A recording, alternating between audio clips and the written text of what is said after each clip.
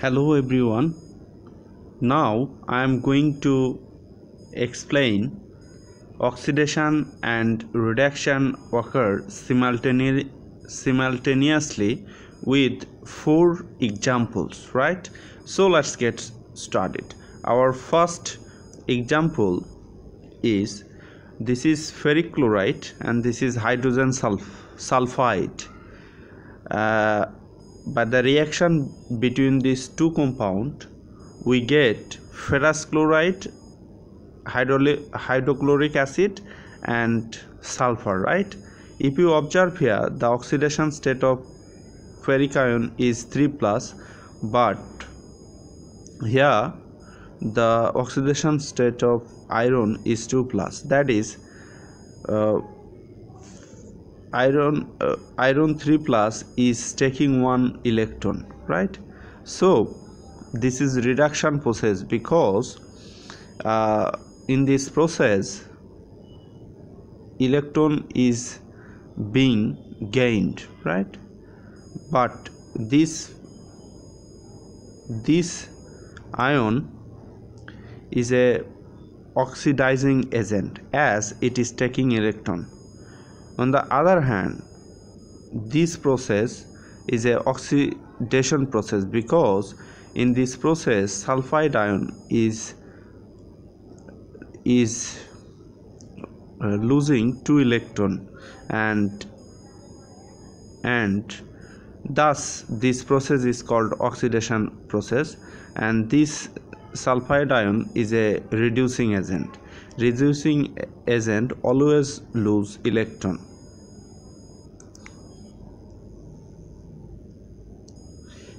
See here, I am going to balance this reaction. Ferric chloride, right? This is, we can write this compound like this way, right? We can write this way. This is iron and this is 3-chlorine, right? And this ferric ion, right? This ferric ion will take 1 electron and will get ferrous ion which has 2+, right? So this ferric ion is oxidizing agent, and since in this process electron is gained, so this is reduction process, right? Well, again hydrogen sulfide, right? Again hydrogen sulfide, we can write hydrogen sulfide like this way, right? And this sulfide ion will release electron, and it will go to zero oxidation state. Since in this reaction electron is lost, so this is oxidation process, and this sulfide ion is a reducing agent. As you know that reducing agent always lose electron. So to balance electron, you see that sulfide is losing 2 electron but iron is taking 1 electron, so we have to balance the electron. For this we have to multiply this equation by 2, then we'll get 2 electron and 2 ferric ion. So to balance the ferric ion, we also have to multiply this equation by 2, then we'll get 2 ferric ion. And you have to deduct this and this, then if you add, then you are getting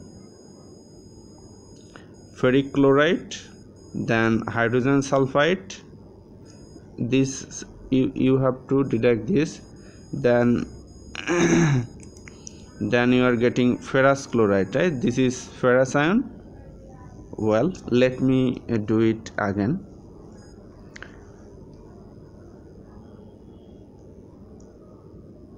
Well, so we are getting ferric ion, this is hydrogen sulfide, and then we have to take at first positive ion, right? Ferrous ion. Since we have negative chloride, so we have to take chloride. Then we have to take 2 ferric ion, here is 2, and then HCl positive will go to negative, we will get hydrogen hydrochloric. Since there are 2 protons, so we have to give here 2, and then we are getting 1 molecule of sulfur. So this is the balance equation. Well, we'll go to the next example, right?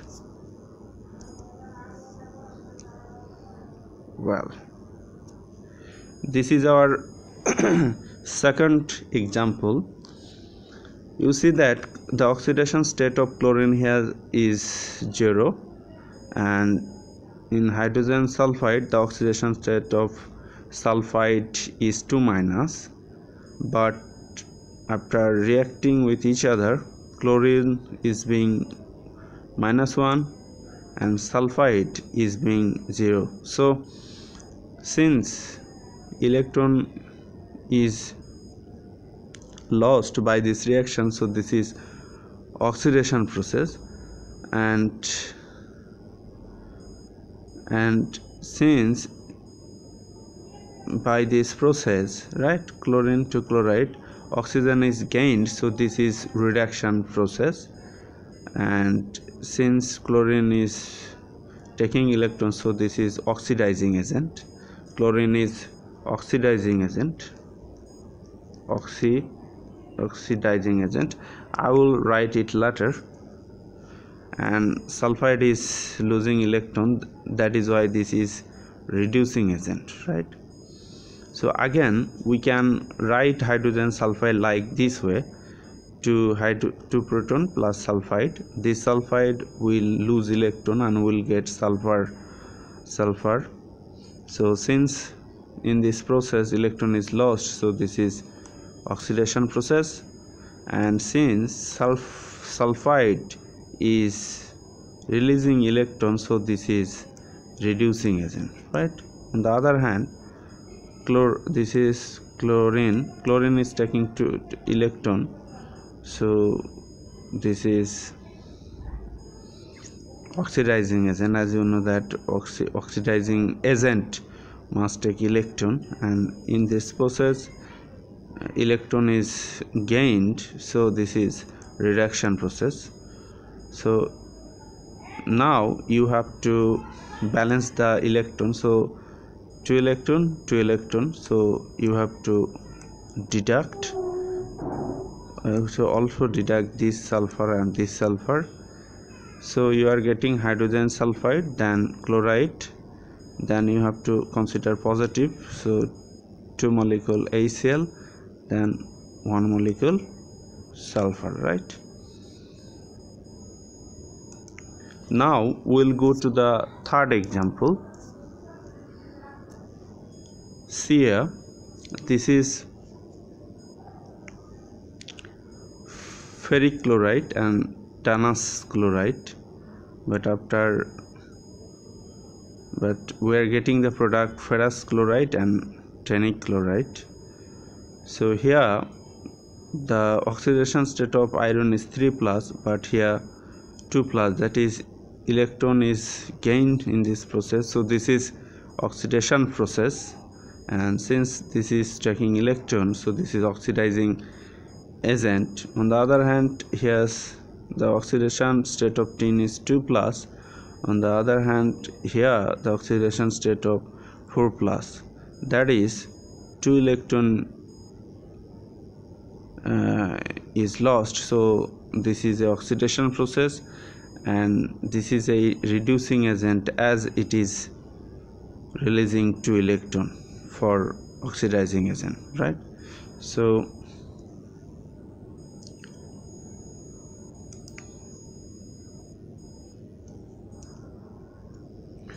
we can write, right, we can write this ferric chloride, right? We can write this ferric chloride like this way: iron 3+ plus 3 chlorine, and then you know that this iron 3+ will take 1 electron and will get iron 2+, right? and then tannous chloride can be written as like this: tannous 2 plus and chloride. This tannous ion will release 2 electron and will get tannous 4 plus, right? So to balance the number of electron, right, here tannous is releasing 2 electron, but iron 3 plus is taking 1 electron. So to absorb 2 electron, we have to multiply this equation by 2. If you multiply here by 2, then the number of iron 3 plus will be 2, so you have to also multiply this equation by 2. And now you have to deduct electron, tannous 2, ferric 3 plus. Now if you add, this is ferric chloride, and ferric chloride will have 2 molecules because we are multiplying by 2, and here tannous chloride, then we are getting ferrous 2 plus, and the opposite ion is chloride, so ferrous chloride, right? Ferrous chloride, and ferrous ion has 2 molecules, so we have to multiply by 2, and we also have tin 4 plus, that is we have to take chlorine 4, right? So this is the balance reaction, right? Okay, this is our 4th example of oxidation reduction process occurs to show oxidation reduction process happens simultaneously. Sodium plus chlorine, we get sodium chloride, but here the oxidation state of sodium is 0, but in sodium chloride the oxidation process is +1. So in this process electron is lost, that is why this is oxidation process. And here the oxidation state of chlorine is 0, but in sodium chloride the oxidation state of chlorine is -1. That is why in this process 1 electron is gained. So this is reduction process. Chlorine is oxidizing agent. Chlorine is a oxidizing agent, right? And sodium is a reducing agent. So reducing agent. Sodium is a reducing agent, right? Chlorine is a oxidizing agent. Oxidizing. So sodium is releasing 1 electron. Here sodium is a reducing agent, and since in this process electron is lost, so this is oxidation process. On the other hand, chlorine is taking 2 electron. This is a reduction process, right? Reduction process. So if you balance the electron, then you have to multiply here by 2.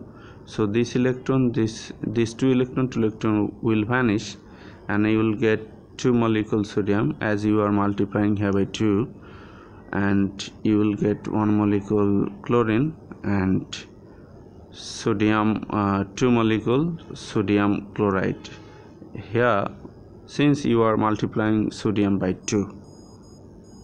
So thank you for viewing this video. Be well.